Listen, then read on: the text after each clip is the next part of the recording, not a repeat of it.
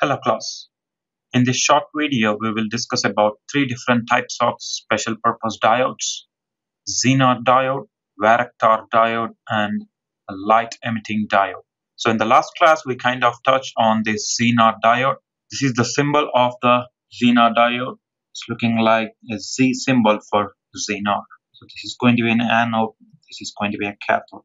A normal diode is going to have only a single straight line on the cathode side, but a Zener diode will have a Z looking symbol. So that's how we can identify whether it's a normal diode or a Zener diode. The basic application of the Zener diode is as a voltage regulator because of its capability to maintain the voltage across the anode and cathode as constant as possible, irrespective of the input signal changes or the load changes or the temperature variations. So it can maintain a specific voltage across its terminals. If you look at the page number 118 from the textbook, you will look at a series of list of Zener diodes with their capability of maintaining a specific voltage, and this specific voltage is referred as Vz, which is nothing but the Zener voltage. The intention for this Zener diode is designed to only operate in the reverse bias. So that's the major difference between a normal diode versus a Zener diode.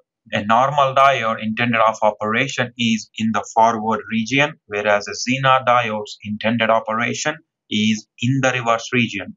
So meaning that when the Zener diode is in the reverse bias, it can maintain a specific voltage across its terminals. Again, refer to the page number 118 from your textbook in order to look at various types of Zener diodes. So in this case, I'm going to refer to 1N4729A Zener diode. So if you look at that Zener diode from that page number, it has a typical Vz of 3.6 volts. So this one consists of 3.6 volts across its terminals when the diode is in the reverse bias. So down the line, you can look the Vz value, typical Vz will increases because there are various types of Zener diodes that can handle very huge voltage levels. The reason for that is a Zener diode is an heavily doped with a very thin depletion region. So because of the doping concentration is going to be much higher than a normal diode, it can able to withstand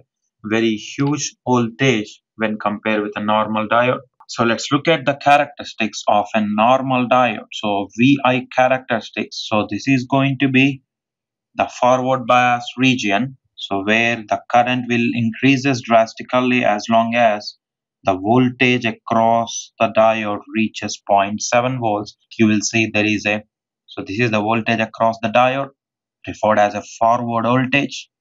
This is the current flows through the diode in the forward bias. That's a forward current. So if you remember the reverse characteristics, so that's a reverse voltage. So if you increase the reverse bias voltage, remember that when the diode is in the reverse bias, the voltage across the diode, it's an open circuit, it's always going to be the source voltage. So the current changes. So this is called as a normal breakdown for a normal diode. So this is normal PN junction diode.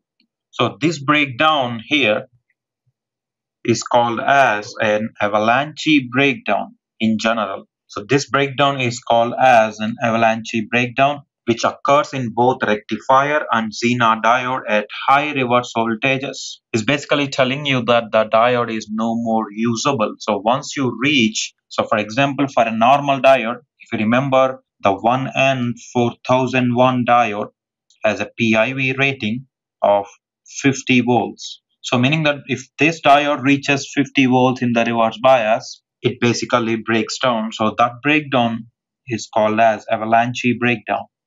So both normal diode and Zener diode exhibits the avalanche breakdown. But in addition to the avalanche breakdown, Zener diodes a Zener breakdown as well, which occurs at the low reverse voltages. Avalanche breakdown occurs at high reverse voltages. Zener breakdown occurs at low reverse voltages. So let's look at the characteristics of Zener diode and find out what is this Zener breakdown means. So this is the characteristics of a Zener diode. So if you observe, it is very similar to the normal diode. So in the forward region, it still works as a normal diode. So when it comes to the reverse bias, remember that the intention of the Zener diode must be used in the reverse bias to act as an voltage regulator. So as the reverse voltage increases, the reverse current remains very small up to the knee of the curve. So as you can see here, this is going to be very small voltage. So that reverse current is called as a Zener current or IZ. So once you reach this Zener breakdown, then that's where the current increases rapidly. But Zener breakdown is essentially constant. So remember that its application is to maintain a constant VZ. For example, if I plot these characteristics of Zener diode again, in the forward region, it is going to be same as a normal diode. So you still need that 0.7 volts. So there is nothing difference between a normal diode and a Zener diode. But in the reverse bias, let me consider this 1N4729A. So if you look at the textbook page 118, you can look at that. The typical value of VZ is 3.6 volts. So what does that mean is, in the reverse bias, if you keep on increasing the reverse voltage, it's not going to give you any current. But once you hit the VZ of the diode, let's say if I'm using this particular one, so let's say if you keep on increasing and I'm putting 3.6 volts, then that's where I'm going to see a drastic change in the current. So it will allow the current. So during the reverse bias, so until you hit that VZ, you can look at that the current is almost zero. But once you cross the VZ of the Zener diode, that's where you will see the current is going to be maximum. A normal diode will not do like that. Right, so this breakdown is called as a Zener breakdown. So Zener breakdown occurs whenever the reverse voltage reaches the value of VZ. So that's where the Zener breakdown occurs. So for example, if I look at this circuit, I have a 12 volts connected to a 1 kilo ohm resistor and 1N4729A Zener diode. So if you look at that, this diode right now is in the reverse bias condition, because that is the cathode, this is the anode of the diode, that's the positive of the source, this is the negative. So the diode is going to be reverse bias. And if I observe that input is at 12 volts, and from the theory we learned that this 1N4729 has, so the textbook says this has a typical value of 3.6 volts VZ. So because the diode is reverse bias and the reverse voltage is greater, so as soon as this diode is reverse bias and crosses the VZ, and if I observe the voltage across the Zener diode is approximately 3.54 volts. So what happened to the remaining voltage? So I have 12 volts and this Zener is reverse bias. Across its terminals, it consists of 3.54 volts. The rest of the voltage should be appeared across this resistor, which is nothing but that 12 minus 3.54. So which is nothing but approximately 8.45 volts. Right. So it is a type of voltage regulator, as you can see here. As soon as the input voltage is greater than the Zener voltage, it will maintain a constant Zener voltage no matter what. So it will maintain a constant output voltage and it will drop remaining voltage across the resistor. As you can see, this 1 kilo ohm resistance is dropping 8.45 volts across its terminal. So it is very important to understand the resistor we pick must be withstanding very high power ratings, because if you choose a normal power rating value, so let me consider another example. In this case, I am choosing 1N4764A Zener diode. If you look at the last line from the table in the textbook on page 118, you can look at the VZ of this particular diode. 4764A is 100 volts typical. So I'm applying a 150 volts So the first thing we need to look at, okay, whether this Zener diode is reverse biased or not. So that's the cathode, this is the anode. Yes, this Zener diode is reverse biased. So the input voltage is greater than the VZ. So that means no matter what, the voltage across this Zener diode is going to be 100 volts typically. So what happened to the rest of the voltage? The source is 150 volts. The VZ is 100 volts. So the rest of the voltage, 50 volts, must be dropped across this resistor. So the voltage across the resistor is going to be 50 volts. So the power rating of the resistor must be carefully chosen because that resistor is dropping very high voltage. So for example, I got this VR. Let's say I want to find out the current flowing through the resistor. So the formula for current is V, which is the voltage across the resistor, over R 1K. So 50 over 1K, 50 milliamps of current. So I know the voltage, I know the current. So what I can get is the power. Power is V times I, 50 volts times 50 milli. So you will get 2.5 watts of the resistor you need to buy. So this 1 kilo ohm resistance must be able to withstand at least 2.5 watt. The resistors that we use in the lab are 0.25 watts. So obviously if I use that resistor in this circuit, it will eventually burn out.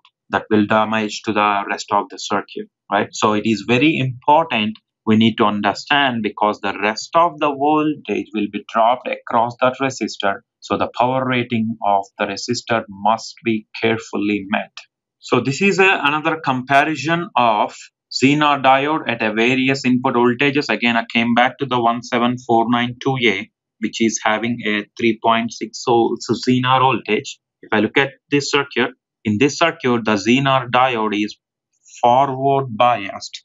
So positive or negative of the diode.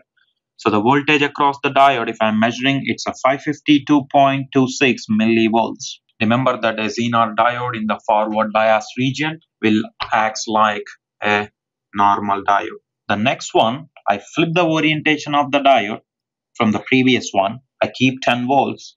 So in this case, the Zener diode is reverse biased. When the Zener is reverse biased, it consists of 3.6 volts. And the multisim reading says that I'm reading 3.53 instead of 3.6. Again, that's with respect to the theoretical and practical discrepancies. Next one, I didn't change the orientation of the diode, but I increased the input voltage. So what happens? So first thing you need to identify, okay, is this reverse bias? Yes, it is reverse bias. So as long as it is reverse bias, it is going to consist of approximately 3.6 volts. But in here, again, the diode is same orientation as the previous example, but the input voltage is reduced. Input voltage is 2 volts. The VC of this diode is 3.6 volts. And it did not cross the value of VZ. The input doesn't cross the value of VZ. So meaning that this Zener diode acts as an open circuit. And what I'm going to see is simply 2 volts, which is nothing but the source. Again, remember from the characteristics, you must cross, the input source must cross the value of EZ, then only it will act as a regulator. The next type of diode is called as Varactor diode. The major applications of this Varactor diode is going to be in tuning circuits. For example, when you're tuning your radio stations, AM or FM stations. So when you're tuning means that it automatically changes the frequencies. It always operates in a reverse bias. So that application is little similar to the Zener diode operation we just learned. Remember the Zener diode intended region of operation is in reverse bias. Same thing goes for the Varactor diode. So before we get into what this Varactor diode, we need to understand again the concept of capacitors. So let's draw a capacitor symbol. So this is a capacitor, where you can see that a capacitor consists of two parallel plates. So this is one plate, this is another plate. So what is going to be there in between these two plates? If you remember from the operation of capacitor, there is going to be a material is going to be present in between, and that material is an insulator. So this capacitor, let's say for example, that's the positive one, this is the negative. So this capacitor will not allow any flow of current from this side to this side because there is an insulator. From the basic formula of a capacitor, C equals to epsilon A over D. D is the distance between the plates. So for example, I can increase the distance between the plates. So that means I'm going to put a lots of insulating material in between, right? So this in here is the distance between the plates. A is the area of cross section. This epsilon is nothing but the material that we use as an insulator. So that epsilon will tell something about that insulator or what type of insulator it is. So from this relation, if I increase the distance between the plates, so from here to here, I increase the distance between the plates, the value of the capacitor will go down. So as the distance increases, the value of the capacitor will go down. So the Varactor diode, the major application of the Varactor diode is it's a voltage controlled capacitor. So it is based upon the concept of the depletion region of a reverse bias PN junction. So let's look at this PN junction diode from the basics of diode. So I have a P-type semiconductor material, I have an N-type semiconductor material. P-type consists of lots of positive, if you observe the P-type, and very less negative. N-type consists of lots of negative, very less positive. And if I observe there is a junction in between these two, and that PN junction is reverse biased right now. Because if you observe the negative terminal of the battery is connected to the P-type, positive connected to the N-type. So the junction is going to be reverse biased. So for example, if I increase, so I put initially 1 volt, and if I'm trying to increase this reverse bias voltage, let's say for example from 1 volt to 2 volts. So what happened to this depletion region is, remember when you increase it, this depletion region will widens. So for example, right now, that's where the depletion region is. So what you are eventually doing is you are creating a gap or depletion region where no more transfer of charge carriers will take place. So the electrons will not go from one side to another side because there is a depletion region. So if you keep on increasing it, so instead of 2 volts, if you put 3 volts, so the depletion region will get wider and wider. So what you are eventually doing is you are creating a capacitance. Remember that the capacitor is, in simple terms, it is nothing but two plates separated by a certain distance. So if you keep on increasing this reverse voltage, the distance between the plates will increase. So if you observe again from the formula for a capacitor, if the distance between the plates increases, the capacitance decreases. So how I am increasing the distance between the plates is by increasing the reverse voltage. So by increasing the reverse voltage. So if I increase the reverse voltage, the distance increases. If the distance increases, the capacitance decreases. Right? So that's why this is called as a voltage controlled capacitor. So this is the symbol for a Varactor diode. So as the reverse voltage increases, the depletion region widens and increases the plate separation, which is nothing but the distance. So this is the formula. So if the distance increases, capacitance decreases, and vice versa. I can also decrease the distance. I can also decrease the distance and increase the value of the capacitance. The next type of diode is an LED or an optical diode. So it's a type of diode, so meaning that when it is forward bias, it will conduct. When it is reverse bias, it will not conduct. When the diode is forward bias, the electrons cross the PN junction and recombine like a normal diode. So free electrons in the conduction band has more energy than in the valency band because free electrons can move easily through the material that definitely consists of very higher energy. So the energy between electrons and holes corresponding to the energy level of a visible light. So the major difference between a normal diode versus an LED is the material that makes these diodes is going to be a photosensitive material. So during the recombination of these electrons and holes, a visible light will be appears, or it could be invisible too, depending upon the type of material, and those are called as photons. In the current, we call that electrons defines the flow of current. In the light, we call as photons, and the emitted light is going to be monochromatic. So far we know that an LED, if I pick a red LED, it can only emit red light, but nowadays you will see various types of color changing LEDs, RGB. A single LED, you can control the colors. So let's look at what's the differences between the normal diode versus this LED. The forward voltage of this LED is usually, if you remember that, a silicon diode has a forward voltage of 0.7 volts, meaning that as soon as the voltage across the diode reaches 0.7, it will start conducting. But an LED's forward voltage is going to be larger than the normal diodes, and this range will especially depending upon what color of light it is emitting. For example, if you look at the page number 137 from the textbook,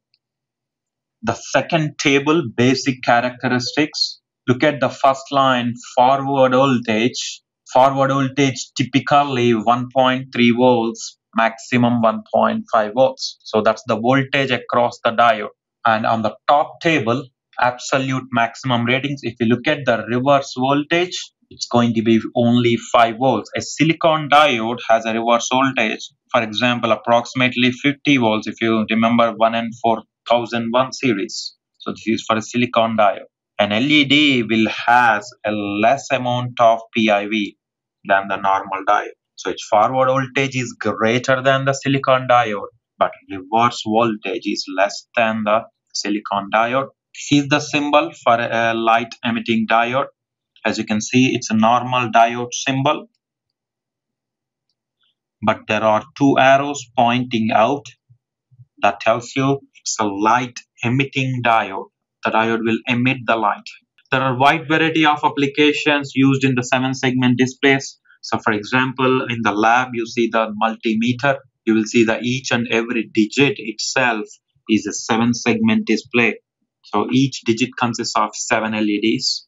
IR LED transmitter and receiver. That's also an LED, which is a typical example is the remote control. When you look at the front side of the remote, you will see an LED, but that's an infrared, invisible light. So there are various applications of these LEDs. Thanks for watching. That will conclude this lecture.